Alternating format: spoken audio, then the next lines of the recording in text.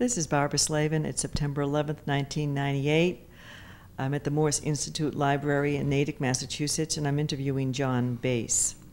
Mr. Bace, could you just tell me for the record what is your full name? John Joseph Bace, Senior. Okay. And may I ask you how old you are? 90. 90. And your address? In Natick. Mm-hmm. And your marital status? Married. Mm-hmm. Do you have any children? One. Okay. And may I ask where you were born? New York City. Oh. And were you raised in New York City? New York City and across the river from New Jersey. When did you come to Natick? About 16, 17 years ago. Oh, okay. Have you noticed in the last 16, 17 years that Natick has changed much? Oh, yes. Could you tell me how it's changed? Well, building has been going on like mad, like this new public service setup in the library and all that. Yeah. Quite an improvement. Yeah. Has it changed? Has the town changed for the better? Oh, yes. The worse? Okay. Could you tell me about your own family background? Well, my parents came from Czechoslovakia, about 1900 or so. And how they met, I have no idea, but they finally got married. We had, I had a sister who died at age four when I was 2. My mother took me over to Europe to visit with the family after the death of my sister, and but I don't remember a thing about that. Other than that, everything is the same. When and where did you enter the military? In June of 1942 in West New York, New Jersey. It's just across the river from New York.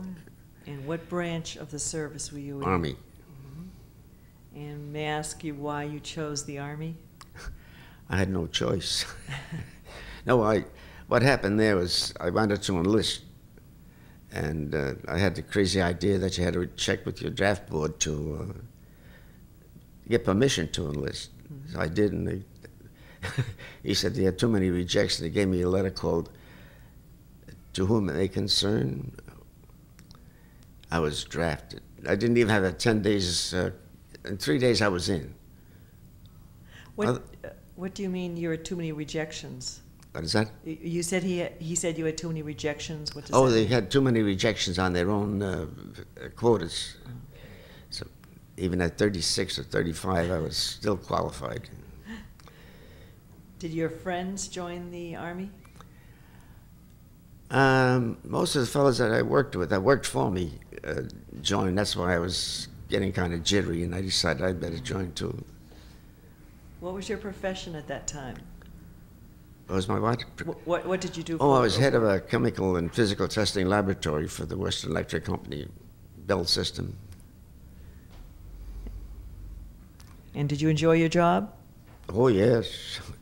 I started out as office boy and wound up head of the laboratory, so that wasn't too bad. Excellent. Could you tell me about your basic training? Oh, that again was a mistake. I was assigned to the 76th Division, which is New England Division, in basic training. And since I was with the Western Electric Company, they decided I was communications. Mm-hmm. All I knew about communication was telephone. You lift up the receiver, answer it, and so on. I spent, I guess, 4 or 5 weeks learning the Morse code, going crazy. I never used it. Never saw anybody use it in the Army, but I had 4 weeks of it. And that was it. And then, of course, regular training for physical fitness on handling guns and what. And I did all right then. I was promoted pretty quickly to corporal. When did you first become involved with World War II? On the job, Western Electric Company was sole supplier of material for the Army before the war. How about when you first went overseas? I was a replacement officer then. After graduating from OCS in Georgia, exactly 1 year from the day I was inducted, I was on board ship heading for North Africa. I was boomed around North Africa for about 2 months before I was assigned to the 45th Division at the end of the Sicilian campaign and got ready for the invasion of Italy. Can you tell me about the invasion? That's another silly thing. We were supposed to be in reserve, but the 36th Division was taking quite a beating, and we were rushed into action as a reserve or not. And of course, our LCI, which is a troop-carrying boat, got stranded on a sandbar about 100 yards offshore. So they had to put a chain of something in the boat, zigzagging back and forth, and unload us until they could move the ship. And I'm trying to remember the date, the invasion of Italy. Well, that would be on the record somewhere, but I don't remember the exact date. Well, what was it, Salerno? Yes, below Salerno. Was that your first invasion? At a place called Paestum. Right. Were you involved in Anzio as well? Oh, yes. After I got hurt, I was rehabilitated and sent to a rehabilitation camp, and I got bored at the camp, and I took off and rejoined my outfit, which was then up in Anzio. And my knee wouldn't hold up. It kept caving in all the time, and my sergeant decided to complain to company commander, he's killing himself. So back I went to the hospitals again. But I was at Anzio for about 3 weeks. Could you tell me what it was like in Anzio? Oh, jeez. It was quiet where we were at the time. It was kind of a lull, but you could hear the shells coming from both sides. Our shells going over there, their shells coming over here. And all we did was scouting work, and that's about the extent. The real battle came in afterward. Were you on the beaches, or did you go into the mountain, the countryside? Oh, the beach was just the beginning. You hit inside as quickly as you could to get back away from the shore where they could see you and spot you and shoot you pretty well. And they had 2 big guns over there, Germans had in the mountains. It took us a long time to get rid of those things. What sort of weapons did you carry? We had a choice. As an officer, we had a choice of rifles and stuff, but I preferred a carbine, which is a lot easier to handle than a rifle and much more effective than a pistol. So. And what size carbine would that be? What millimeter? 30 caliber. Right. They talk a lot about the weather in Anzio. Could you tell me what the weather was like? No problem. No problem? Not that I remember. Okay. None. It rained, of course, occasionally, but it wasn't that bad. Did you get to meet any of the local Italian people? Yes, but they were just chiselers, just scrounging. They were hurt badly, and lost everything. They were just scrounging around to get all they could from the GIs. We gave them whatever we could spare, but there wasn't too much. Could you tell me what a day in Italy would be like where there was no combat, what you would do in your off time? Well, as combat troops, there was no really off time. You get relieved from actual combat duty and brought back to a safer area, but then it was drilling again. You practice again for make sure that you were in good shape for returning to combat. And it was never steady. You could be there for a week, or you could be there for 2 days, and off you go again, But training back, and there's no really relaxation time. We'd have, occasionally, they bring up a movie or something, but that's all. Do you remember any of the movies? What is that? Do you remember any movie in particular that you saw? Not really. Yeah.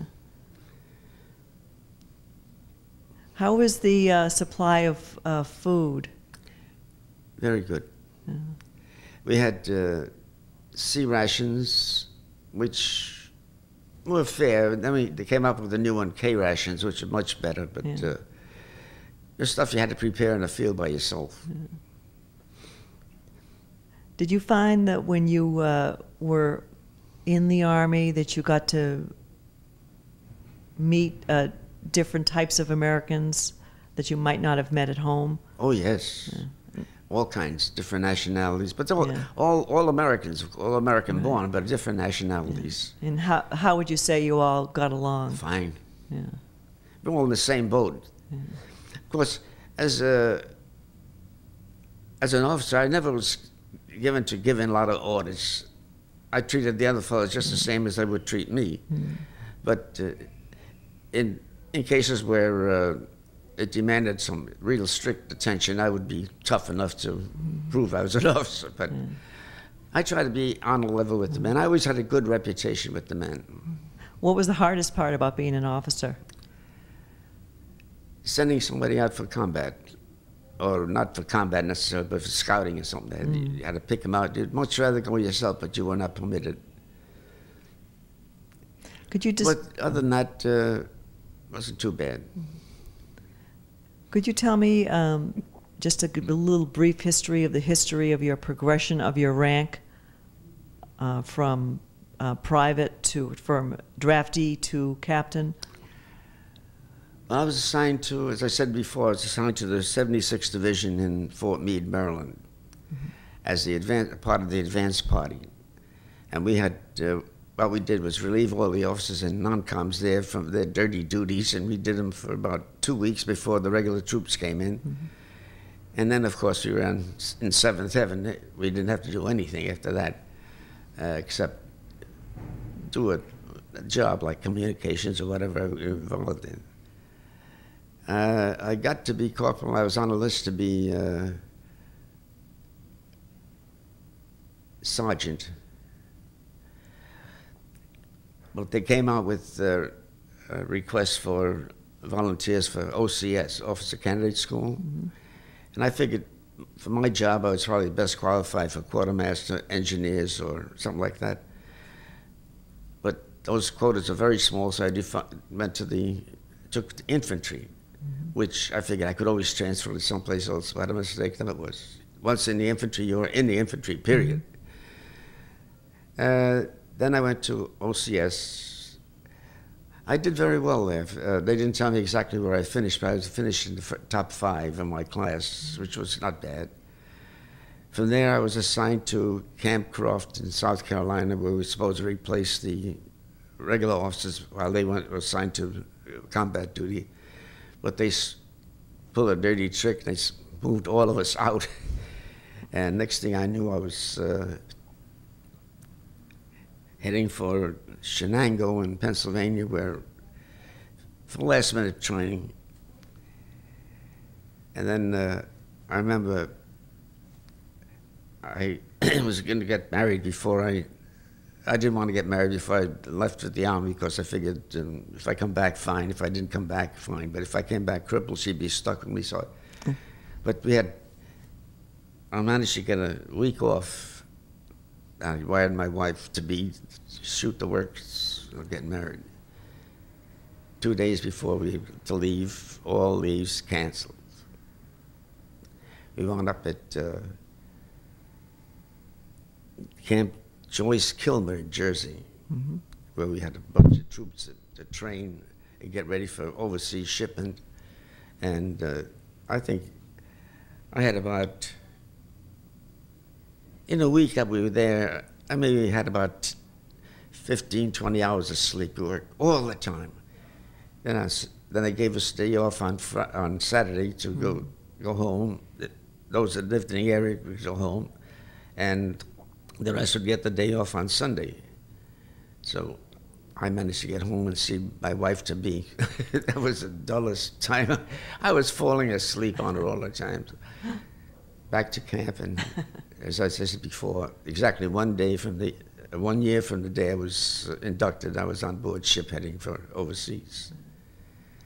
That was We didn't know it at the time, but we wound up in Oran in North Africa.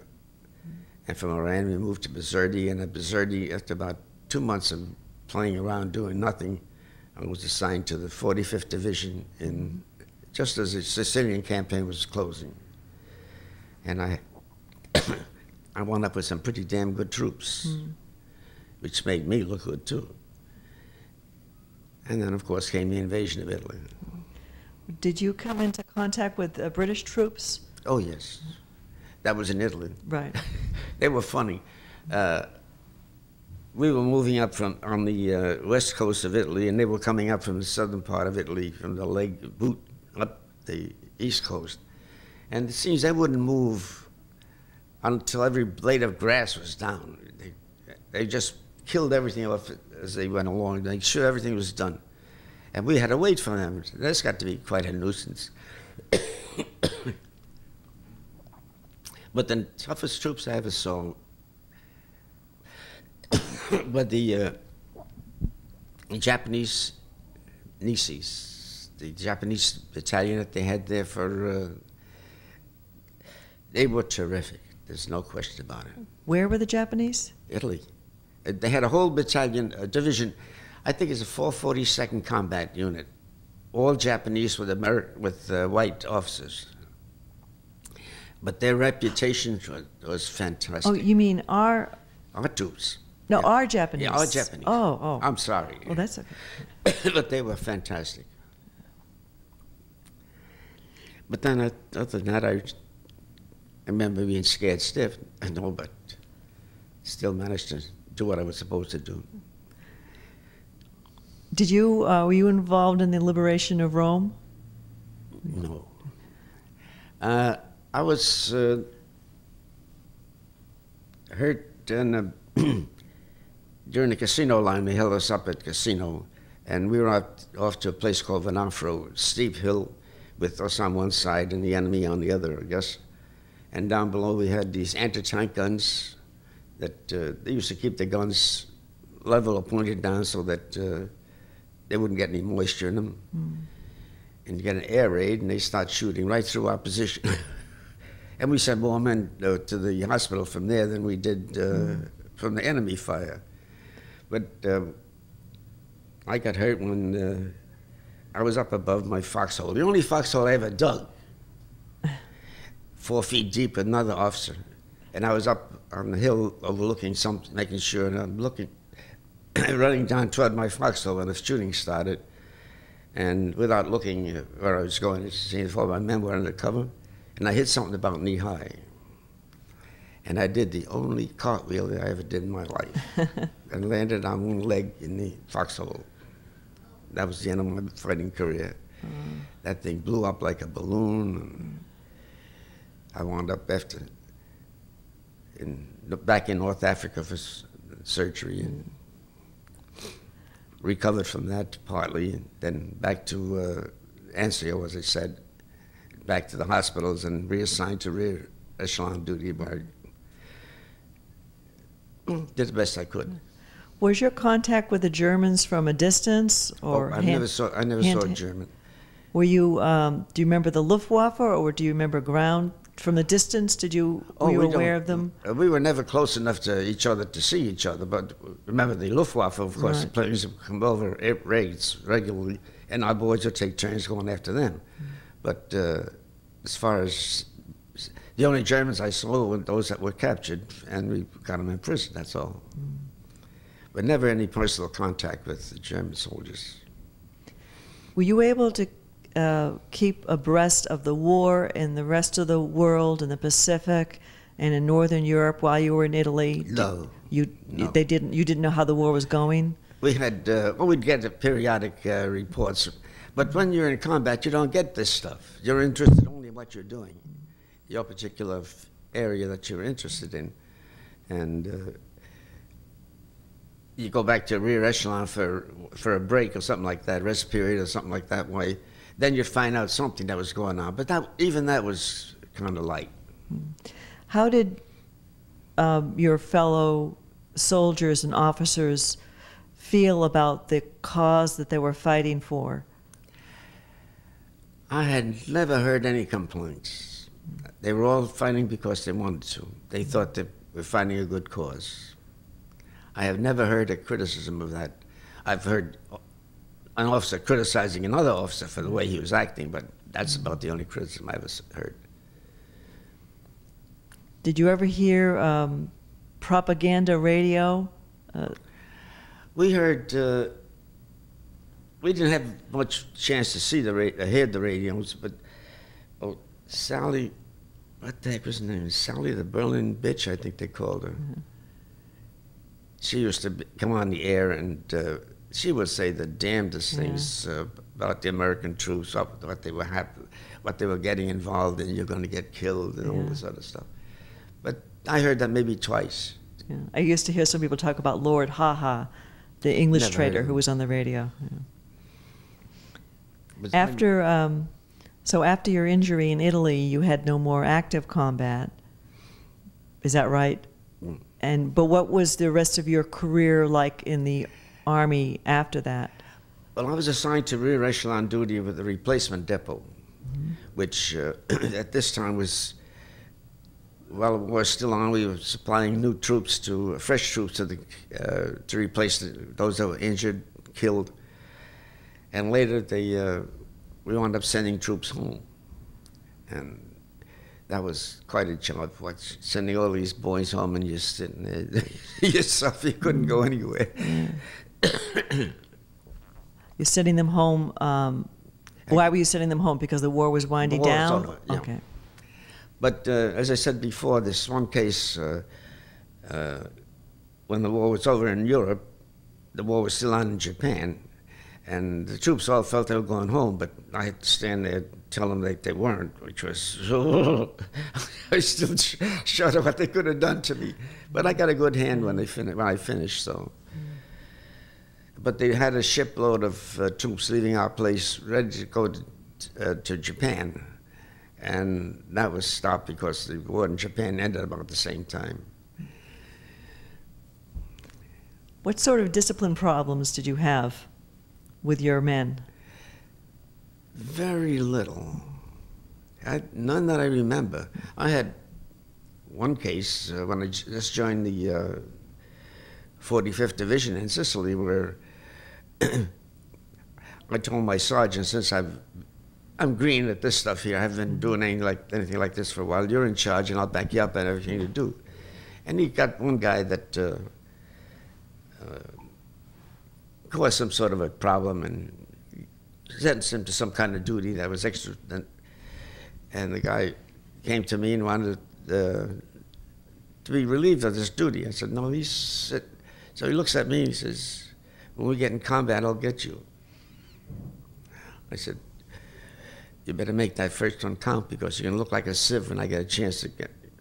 And my sergeant wanted to put him in, have him for court-martial for assassin and all. I said, never mind. We need him. We need every man we need for the Army. Eventually, he ran away. We never did find him. He deserted. Yeah, he deserted. Yeah. So when you,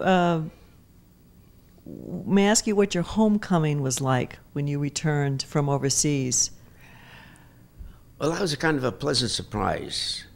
The ship, we were told, was heading for Norfolk, Virginia. But somewhere en route, they changed their plans. They drove up the Hudson River, my country, past New York City. And from there, we parked, discharged at a camp and sent back to Jersey, Camp Monmouth in Jersey, where my family came down to pick me up, my wife-to-be and everybody else. It's quite a homecoming. How were you treated? Well, I assume. Oh, yeah. beautifully. Yeah. I was a homecoming hero. Meantime, my brother youngest brother had become an officer in the Chemical Warfare Division, and he was home before me, so he was part of the group that welcomed me home, too. How did you feel about the Vietnam vets when they came home who did not get a good necessarily get a good I felt sorry reception. for them. I thought they took a beating that they didn't deserve. Of course, I was kind of a half civilian, half military man, and I thought they took an awful beating. It was unfair. And why was it unfair? Well, they were involved in a war that nobody wanted, except whoever started this thing business. And they were drawing on military pay and all this sort of stuff. And the people were saying, there's wasting money and baloney. They did the best they could while they were there. As a matter of fact, they had it tougher than we did. How do you feel your experience in the war changed you? I don't think it changed me very much in any direction, because I was supervisor of people in the laboratory and then in the Army, of course. And after I came out of the Army, the company took me back and promoted me and all this sort of stuff. And so I don't think it changed me very much. It might have, but I wouldn't know about it. You feel proud of what you did in the war? Oh, yes, I assume. definitely. Yeah. I wasn't a hero, but I wasn't a coward either. But you didn't have a chance to be really scared. You were in charge of a group of men, 30, 40, 50, 60 men, depending on how big your unit was. And you had to worry about them. Right. And you want to make sure that they were all well taken care of. There were officers that didn't do that, of course, but I always felt that these guys were my responsibility. And that's why I rated very well with all the troops I ever served with. It must have been hard if you lost anyone. The what? Losing a soldier must have been hard for you. Oh, yes. Yeah. Did you have to write home to their parents or their family? I only did that once. But when I was in the hospital the second time, we had a lot of men in the hospital writing letters home, and as officers we had a sense of the mail. And some of these guys working in medics in the hospitals, in safe, good surroundings, griping like heck about the living conditions and everything else. Boy, I had more of them up on the carpet. For God's sake, how about the poor slobs that are on the front? Right. You know, that's the only problem I ever had in the Army. And of course, I had a problem with my company commander, Playboy. Oh. He just saddled me with everything until finally I had a tough colonel, regular Army colonel. Yeah. And after this captain been just beating the brains out, take my Jeep that I used to carry orders around and everything else, and now Playboy. So I finally said to the company commander, the colonel, "Sir, I'd like a transfer." He looks at me and says, "Captain Brown?" I said, "Yes, sir." He says, "Keep your shirt on, I'll take care of it." He did. How did this fellow being a playboy affect you? Was he neglecting his duties and Oh, no, shifting it them? just gave me more duties to do. Right. Everything that he was supposed to do, I wasn't doing. Right. But when the next day, the company, this captain comes in to say, "What the hell are you trying to do, get me court-martial?" I said, "Good idea." He says, "The colonel says, from now on, I have to ask you to do something. I can't tell you to do something." So after that, it was all right. But other than that, I had no problems, really. I was curious as to what sort of things you would censor. You said you censored people's mail, soldiers' mail. What sort of things would you censor out? Oh, anything that had to do with combat information. Right. For instance, the guy says, fresh guy just in the hospital, "We were at such and such a place yesterday." Well, you don't write that. That's military information. Yeah. And also certain things that, certain gripes that you didn't want the public to know about because they were mostly imaginary, you know. Yeah.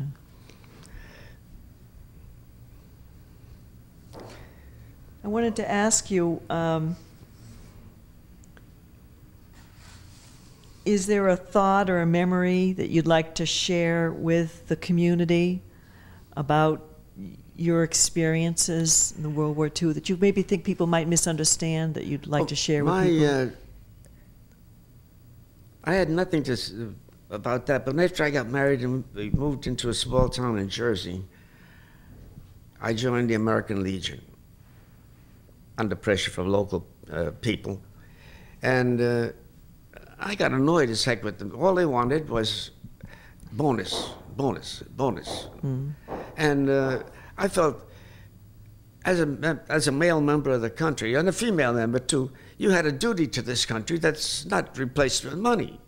And I fought against these, and I finally quit the American Legion because of that. Now they've done a lot of good work since, of course, but at that time I was madder than heck. Mm. As a matter of fact, they had a vote to give each soldier so much of a raise. Now, everybody, regardless of whether he was in combat or not, he'd get the same amount. See, and I was against this completely. I voted against it, and I went around talking against this thing as much as I could. Oh, but I didn't rate it all after that. I was persona non grata. Do you find that attitude of it being an honor to serve more typical of your generation? I would say so. Yeah. I had a boss on the job whose ancestors came over on the Mayflower. He came from Vermont, and he just rubbed that in. And he felt he didn't have to serve in the armed forces because his ancestor did it for him. And this drove me crazy. He said, first-generation Americans like you should serve. I wanted to serve anyway, but this bothered me too. I found that a bit annoying too. But other than that, I was proud of it. And most of the fellows I've talked to that were in the military service are proud of what they did. Would you say that, I guess for posterity, is there anything that you think that people generally misunderstand about World War II that you'd like to straighten out? Or misunderstand about the Italian campaign or Italy? I don't think there's anything about the campaigns that I didn't like the attitude the Germans had, of course, this conquest that they were after. Mm. And that was run by a screwball by the name of Hitler. Mm. And that people just went for it. And that wasn't the first time that happened. The Germans did that 3 or 4 times before that, too. Mm. But they calmed down a bit now, I think. But this business of hate, this bothers me. Mm. I hate you because you're Jewish, or I hate you because you're black, and he hates me because I'm white, and so on. This is ridiculous. Mm. Well, but at 90, I probably don't have to worry about that for too much longer. Is there something else? If you have so much to say, is there something else about your wartime experiences or living in Natick that you'd like to share with us? No, living in Natick has been very pleasant. Yeah. Nothing exciting, of course, but good. Well, very pleasant. Mm. And of course, I've been doing. I started working after the war. The company took me back in New York, to where I served as on the staff. A good job.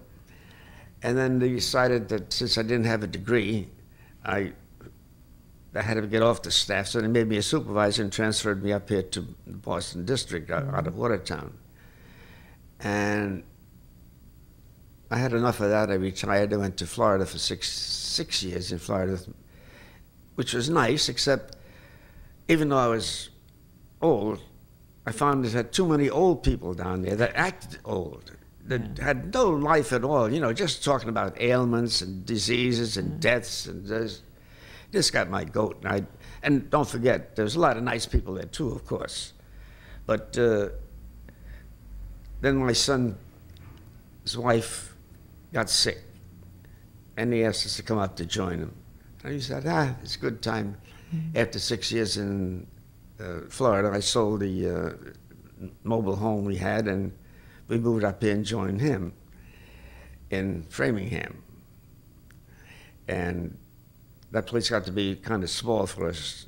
So we joined our forces, our finances together, and bought a house up here. And that's where I've been ever since, about 17 years. And I'm beginning to shake myself. I'm retired now for 28 years. Holy smokes. Well, you're doing very well, and I'm wondering if you can name a secret for your success, because for someone your age, seem very fit and you're mentally very alert. What would you say is different about you than other people who seem to go downhill? I don't know. I guess with the attitude have some people just they just give up, and I don't think I gave up ever. I'm not doing anything real silly or difficult or special, but I've been mixed up at the years ago with the Y in New York, except 17 years at the Y, and wound up leadership there. And that's why I was in the Army. It was a good physical condition when I joined the Army. And when we moved to this little town in Jersey, I got mixed up in local politics. So I've had a pretty all-around experience. Would you say you're a man of faith also? No. No? Okay. I don't go to church. Yeah. I've read too much history of church history that I'm not happy with. And the things that are happening. Again, religion I think, is a beautiful thing, the most beautiful thing you could think of. But it's run by human beings that just wacky. The Irish fighting the Catholics are fighting the Protestants. All through Africa, the Tutsis are fighting so and so. It's all religious wars, and that's wrong. Why? Religion should be a good peacemaking thing, but they're human. What do you think what is your view of the future of this country? Are you optimistic or pessimistic? I'm optimistic to a certain extent. I think it'll keep on going, improving slightly each year for a while. Then, like most of the big empires, it's going to, like the Roman Empire, got so big, it got too big for its own britches and collapsed. And I think eventually we may do the same thing. But it's going to take a long time, I hope. Well, on that note, I think I'm going to close the interview. And thank you for being such a wonderful interviewee. And I want to thank you for your time. And this is your last chance if you have one more word to say for posterity, this is your chance to say it. Behave. Behave. Well, that's a very good note. So on that note, I'm going to close the interview. Thank you very much. Thank you for having me. Thank you.